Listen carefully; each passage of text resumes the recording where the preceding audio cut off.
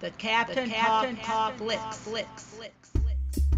Movies, TV, sports, and flicks. Movies, TV, sports, and flicks. Movies, TV, sports, and flicks. The Captain Talks Flicks. Welcome to the Captain Talks Flicks podcast. I'm your host, the Captain Cortez, aka Mr. Love, and this is where we talk flicks. I welcome the podcast to me, the Captain. Talks about movies, TV, sports, flicks. Anything you see on a tuber screen, I like to get in there and give my unique perspective. Because after 45 years of being on planet Earth, I've developed a unique perspective about these movies, TV, sports, and flicks. Let's get into about it. Because just maybe you care. And according to the stats, looks like you do care. I want to give a big shout out to Korea. Now real quick, so one of the stats that said Korea. It didn't say North Korea. Didn't say South Korea. I'm unclear which Korea actually listened to the podcast. I'm kind of thinking it's probably South, because in the North, they really can't get outside broadcast. But then part of me thinks, what if just like one person, somehow from North Korea, used some kind of mechanisms or something, was able to somehow get the Captain Talks Flicks podcast in North Korea? Imagine that the captain was heard in North Korea. King Jong-un must be furious. Probably didn't know. But I suspect it's probably South Korea. But there'll be a little bit of me thinking like, yeah, maybe I got through to some North Korean that spoke English. Maybe somehow I changed his life. I don't know.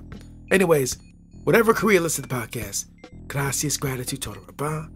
And just FYI, back then was school to be a radio DJ, and I never got a job. Maybe what it was is I think that I didn't have the drive. The drive was lacking to become a radio DJ. Didn't have it.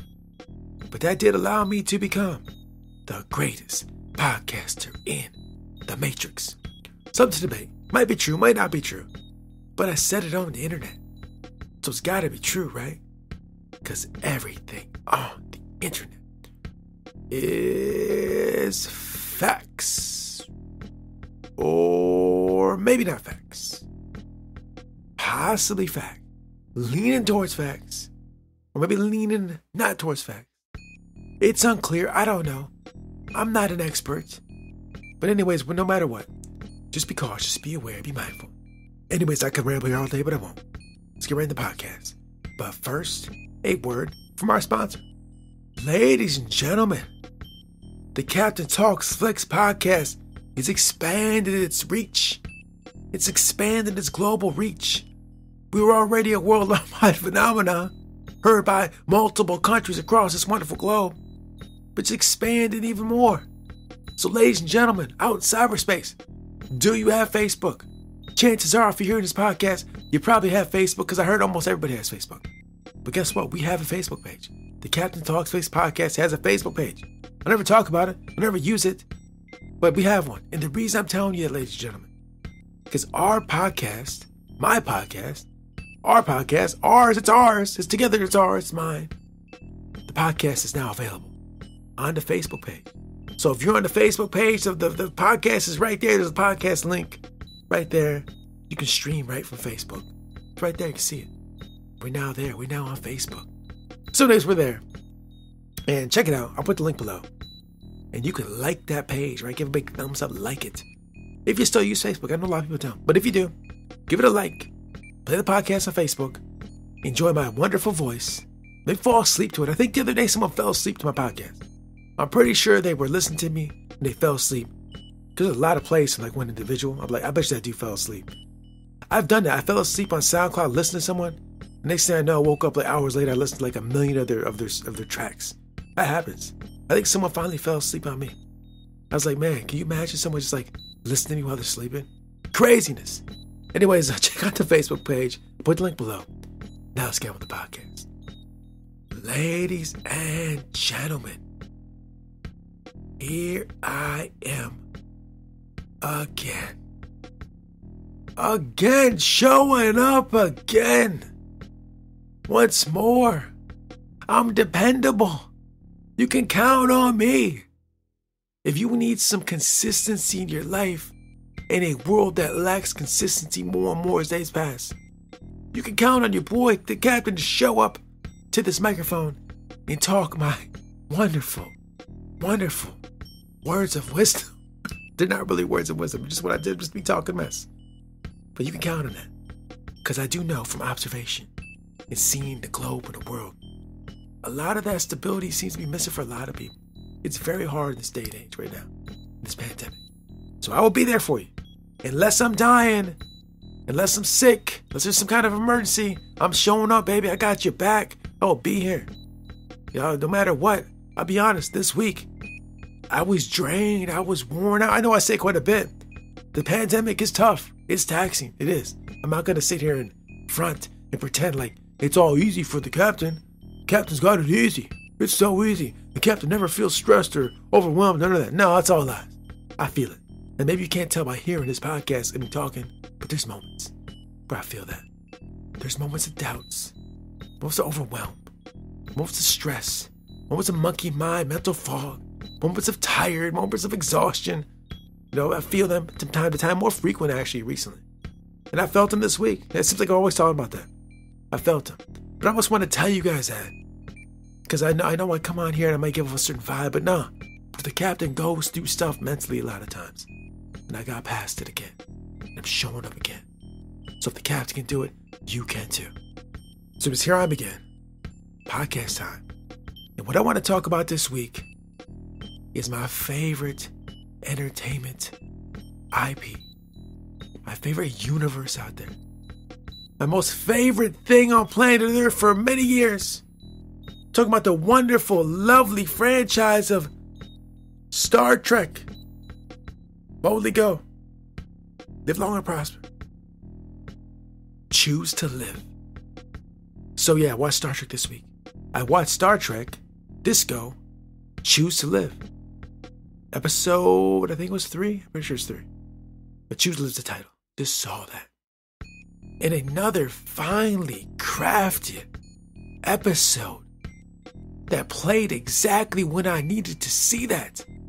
Sometimes when I watch shows on TV, the Arrowverse was very good at this. There were episodes that just played the right moment in time when I was feeling a certain way or going through a certain vibe, and it synced. It's synced. So, sometimes it makes it like I'm in the Matrix. Like, bro, this syncs so well, I must be in the Matrix. But forget all that Matrix talk. Sometimes it just syncs. Sometimes the episodes will sync with my mind state a lot of times. Star Trek Discovery, the first 2 seasons, not so much. But these last 2, the 3rd and the 4th, seem to sync more with my vibe than what I was going. Which I said the Arrowverse was spectacular at that. So this week, Star Trek Disco, Choose to Live. Saw the episode was great. Some of the themes and ideas in the episode linked right up, synced right up. I'll start right off. Spoilers ahead. Tilly been just having some stress, right? So she's choosing a way to deal with that stress. And so how she's dealing with that stress or that with the confusion or not being clear, and she chooses to step outside her comfort zone. She says, you know what? I'm stepping outside my comfort zone. I'm deciding that let's go. Let's step out this comfort zone. I'm gonna do little tiny things to step out this comfort zone. Tilly said, yeah, I'm doing that. I'm feeling a certain type of way, and I'm gonna step outside this comfort zone. Let's go. Now, the way it synced up with the captain, because this week, I chose to do the exact thing. This week, I chose to do the exact same thing. During my training sessions this week, I chose to step outside my comfort zone in training. Right? In the training zone, I said, you know what? I've been doing it this particular way.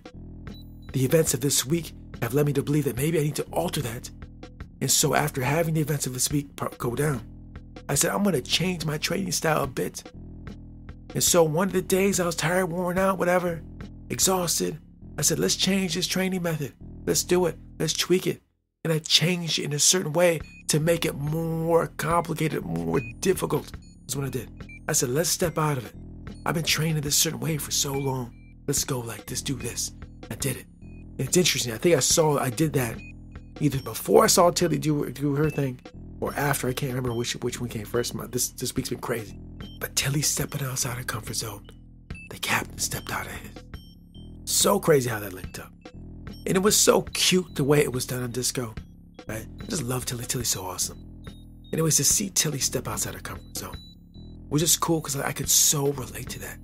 You may hear these podcasts like, man, Captain, you're so confident. You're so cool, Captain. You just sound like you exude all types of confidence. Like you're good. You can do whatever you want anytime, all the time. You're a master at everything. But maybe you don't think that. These podcasts do give off a certain type of energy. And some people might hear this podcast and think, man, Captain, you step outside of comfort zones? Like, aren't you comfortable all the time? In full transparency. No, I'm not. A lot of times not. Certain circumstances, yes, I'm not. But these days I'm looking more to engage with those and embrace those. Even when they bring on feelings and mental ideas and things that I don't like. It's like, oh man, I don't like them. You know, I woke up this week going through my whole, what I was doing this week. And when I woke up in the morning, I said, first thing I said, I look in the mirror and I'm like, bro, let's go. I did a little rock thing, a little matrix thing. Rock thing with the hand. You know what I'm talking about? First thing in the morning. Matrix rock hand gesture. Let's go. Right? Just woke up 10 minutes. It's like, let's do this. Right? And that's the difference. I knew what was ahead of me. I knew what I was getting into. I knew what was coming. I'm like, okay, I know what's coming. I know what I'm getting into. Let's go. Let's do this. And I walk right into it. And that's kind of stepping outside the comfort zone, which I did. And then be honest, I'd be full transparency. I do all that let's go, but sometimes inside it, I still don't like it. But came out the other side. I'm feeling a little bit better. As you can hear, these podcasts feel good. Energized, feeling all right. So I went through that. Anyways, Tilly is doing the same thing on Disco. We're aligned. Me and Tilly are aligned, baby. So I like to see Tilly getting out of her comfort zone. Cool to see that. See her growing. Just expanding as a human being. That was lovely.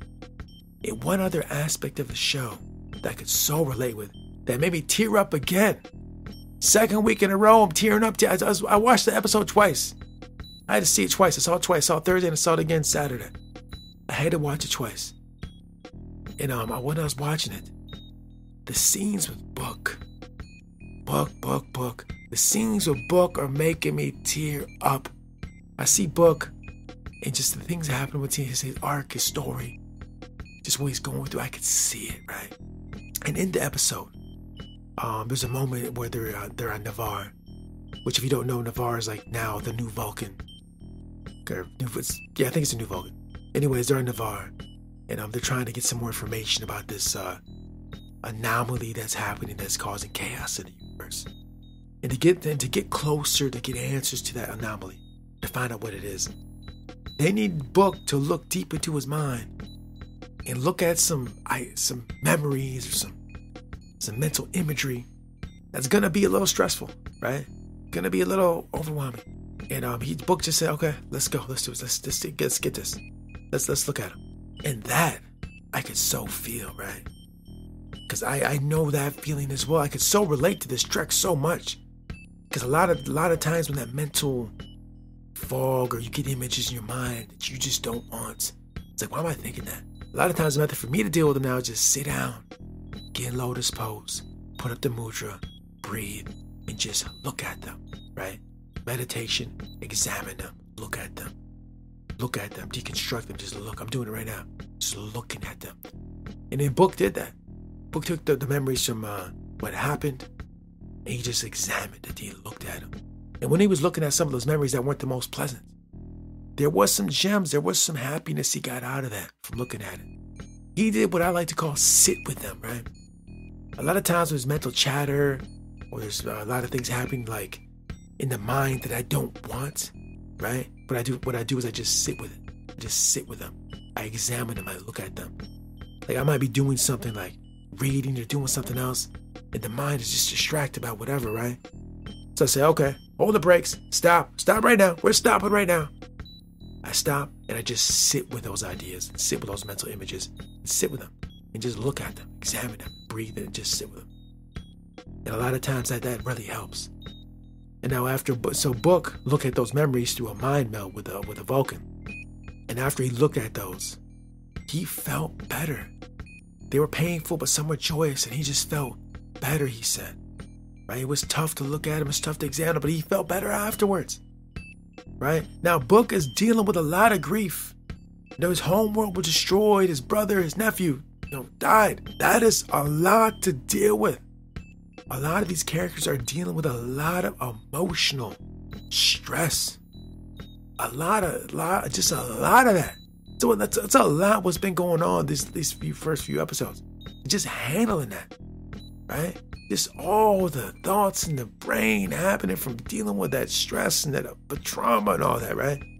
They're tackling this theme head on in Star Trek Discovery. And I was watching the Ready Room, and they're saying they're bound from reality right now. This pandemic is causing a lot of stress. I said the last podcast, the podcast before. This pandemic is causing much stress. You hear about it, you see it everywhere. It's difficult, right? And Star Trek Discovery is examining that, looking at it. Yes, it's tough. Mental stress is tough. Stress is tough. Like sometimes it feels like everything going on is too much, right? It just feels like it's too much happening, right? Feel that. And Star Trek is looking right at it. And Star Trek also in the episodes are also dropping little ways of how to maybe mitigate that or handle that, right? Like they're peppered. They don't throw it in your face. I've read enough and studied enough to see like they're dropping little hints like, hey, you feeling this? You might want to go in this direction. You want to do this, this will help. So once again, Star Trek continues its journey of just spitting knowledge to the fandom, spitting knowledge to the audiences, right? Throughout Star Trek's history, going way back to the TOS, they're always dropping gems of wisdom throughout for decades upon decades. Wisdom getting dropped in these shows. You can watch stuff of the TOS from back in the day. Watch all 3 seasons. You will see little tidbits of wisdom drop throughout. It's one of the greatest things about Trek. It's entertaining, it's sci-fi, it's fun. But it's a little wisdom, a little positive wisdom that can help you uplift your life is peppered all through all Trek. And Disco's doing the exact same thing. So I'm going long. I'm going to stop right now because I could go on and on about it. But Star Trek Disco Season 4, it's so good. It's syncing up with my life. I'm so loving this. It's great. I just talked about a fraction of what's going on in the episode today. There's a lot more happening. So much is just so much going on. I could talk on and on about it. Anyways, that's what I want to talk about this week. Star Trek Disco, Choose to Live. And until next time, we'll see. Strength does not come from winning. Struggles develop your strengths. When you go through hardships and decide not to surrender, that is strength. Arnold Schwarzenegger. Until next time, it's Captain Beats. The Captain Talks Flicks.